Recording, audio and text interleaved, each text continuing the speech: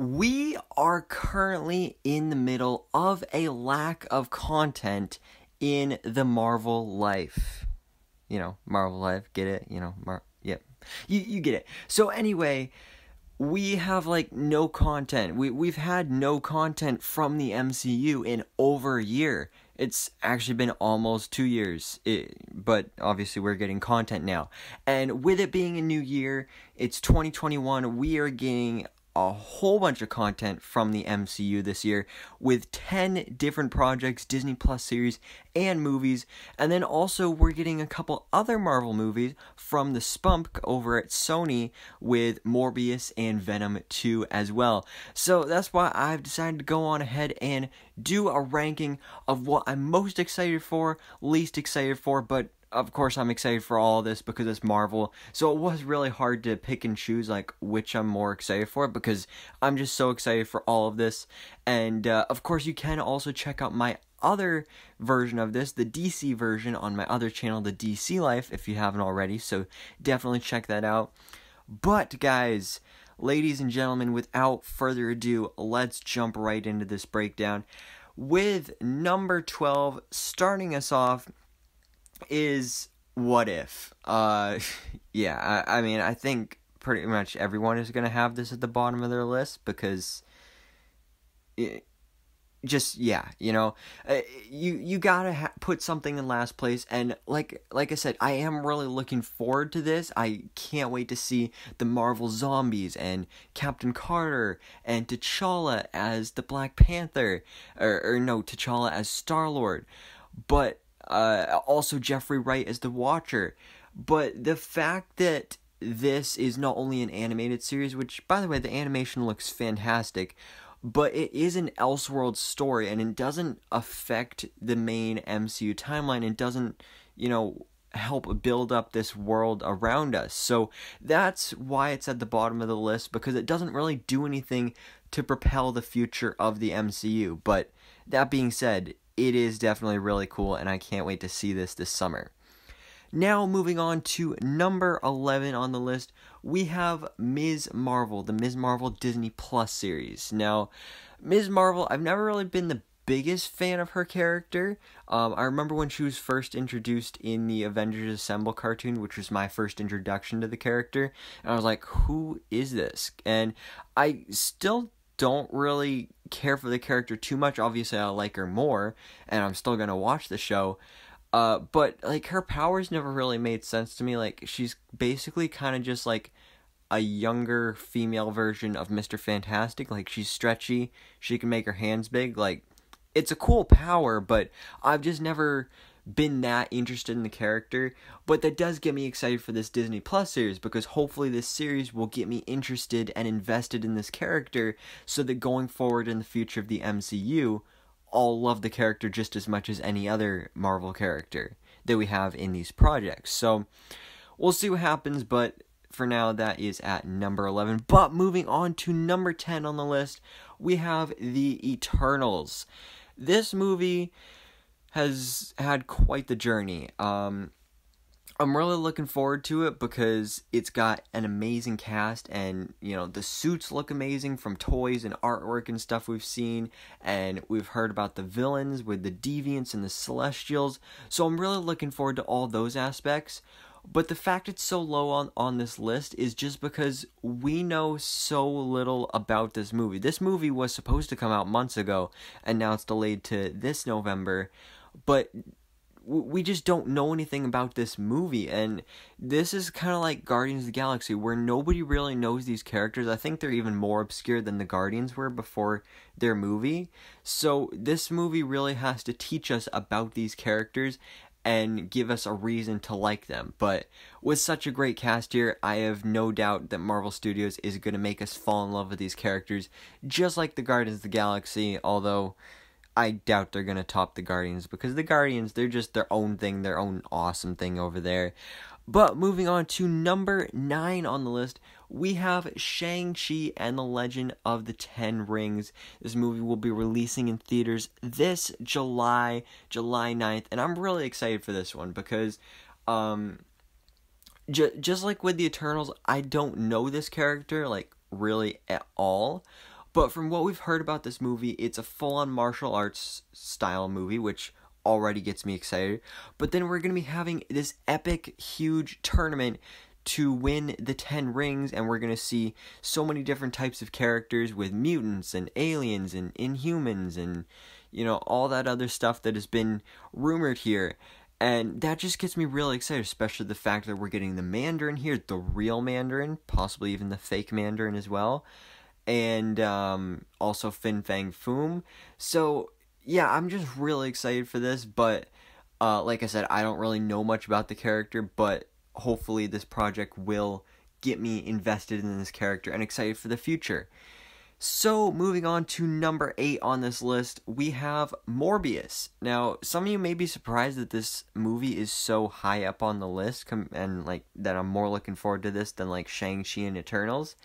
But Morbius is just such a cool character. Growing up, I always loved monster characters, so of course I love vampires. And a vampire that fights Spider-Man, of course that's cool. And Jared Leto is perfect for this role. But I think the big thing that gets me excited for this, and probably gets everybody most excited for this, is from the trailer when we saw Michael Keaton's Vulture appear there at the end. And we still have no idea what's going on there. Is that forming the Sinister Six, or we don't really know. But it definitely gets me interested and intrigued and excited to see what happens with all that in this movie. And also, I'm just really excited to see Morbius. So now, guys, moving on to number 7 on the list here, we have the other movie from Sony on this list, which is Venom 2, aka Venom Let There Be Carnage, which we may or may not be getting a trailer for during the Super Bowl. That thing may or may not be fake, but I'm definitely looking forward to Venom 2. And, you know, if you asked me like a month ago, where would you put it on this list, it probably would have been lower. But on New Year's Eve, I did rewatch Venom just because it was on TV, and it reminded me of how good that movie was. And now this sequel is probably going to be even better because we have Carnage, Venom's arch enemy, in this movie, and that just gets me really excited. Plus, you know, I don't even know. It's just going to be really cool. I'm excited to see what they do with this movie. Maybe there's some sort of Tom Holland Spider-Man cameo. We don't know. But I am definitely excited for Venom Let There Be Carnage. But moving on to number 6 on the list, we have the Hawkeye Disney Plus series. And I love Hawkeye. He's one of my favorite Avengers, and while, you know, it would have been cool if he got a movie just so that he could get that recognition, a series is better, and it's going to be based off of the Matt Fraction run, which I haven't read, but I've heard that it's really good. And, you know, Hawkeye is a character that not many people love, but this series sounds like it's going to be really good because you have Hawkeye training Kate Bishop, which is going to be played by Haley Steinfeld, which is perfect casting there. And then you're going to have all these other characters in the series, like Yelena Belova popping in after her appearance in Black Widow. And we're going to have characters like Echo, which is a Daredevil character, and the Clown, and the Swordsman, and all these different characters are going to be appearing in this series, and that's what really gets me excited for this series, which will be coming later this year. So I'm excited for Hawkeye. But now getting into the top 5 of the list, with number 5, we have Loki.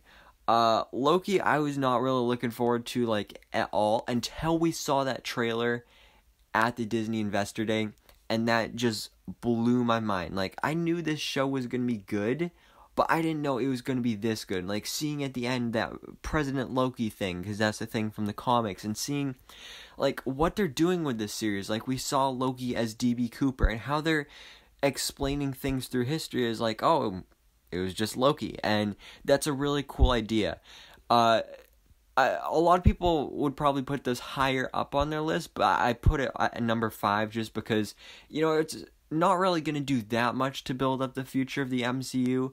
But then again, I love the character of Loki, so I am definitely really excited for this. And this is the only Disney Plus series for Marvel, other than What If, that we know is getting a second season for sure. So that gets me excited. But moving on to number 4 on the list, we have Black Widow, which, hopefully will maybe be releasing in theaters in May. I'm hoping that they decide to do what they're doing with Raya and the Last Dragon and release it in both theaters and on Disney Plus, because I'm probably not going to be going out to a theater in May. I'd much prefer to just sit down on the couch and turn on Disney Plus, and then boom, Black Widow. So I'm really excited for this movie because I'm excited to see Yelena Belova, the new Black Widow, going forward in the MCU, and Taskmaster is just going to be so cool. Taskmaster is probably the part I'm looking forward to the most because he's just such a cool character, and hopefully he does survive this movie to go on to maybe join the Thunderbolts or something in the future.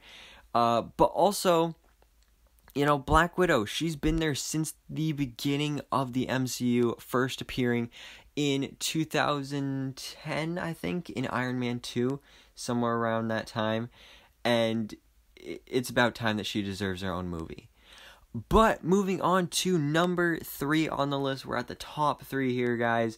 We have the Falcon and the Winter Soldier. I'm really excited for this series because Captain America is probably one of my favorite MCU characters. He's my favorite out of the MCU Trinity.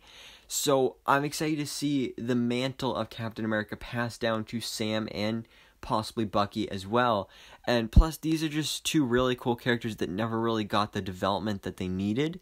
So I'm excited to see these characters in action, Sam becoming the new Captain America here in the series, and also just the other stuff we're seeing here, the return of Baron Zemo, U.S. Agent, Sharon Carter's back here, and then probably the thing I'm looking forward to the most is the setup for the Thunderbolts, which has been heavily rumored for this series, and I'm super excited for the Thunderbolts. I love the Suicide Squad, but the Marvel version is going to be even better with characters like Abomination and Baron Zemo and Taskmaster and Yelena Belova. I'm just so excited for it. But guys, here we go with number 2 on the list, WandaVision, which will be releasing its first 2 episodes tomorrow. Of course, I will be doing my episodes review and breakdown. So stay tuned for that. Hit that subscribe button and notification bell if you haven't already. But this series is going to be so cool and so weird because I love the characters of Wanda Maximoff and Vision. Vision is one of my favorite characters in the MCU, and I just can't wait to see these characters get developed more. They're doing a House of M type thing, and plus, just based off the trailers, this show's weird. I'm more interested than anything in this series, because I just want to know what's going on. How did Wanda get trapped in the sitcom reality? Did she create it herself? Or is Mephisto doing this? How are we going to travel through the different decades here? What is it going to be like from the outside world with S.W.O.R.D? So I'm just really excited to see and just to find out what is happening. And by the sounds of it, we won't find out in the first couple episodes, but I'm just excited for this series. But now, moving on to number 1 on the list, which you can probably figure out by process of elimination, and this is probably at the top of everyone's list, Spider-Man 3. This movie, even if it wasn't a Spider-Verse movie, which hasn't technically been confirmed yet, but it basically is happening, even if it wasn't Spider-Verse, I would be so excited for this movie because I loved Homecoming, and I loved Far From Home, and I loved Tom Holland's Spider-Man, and I just love this franchise.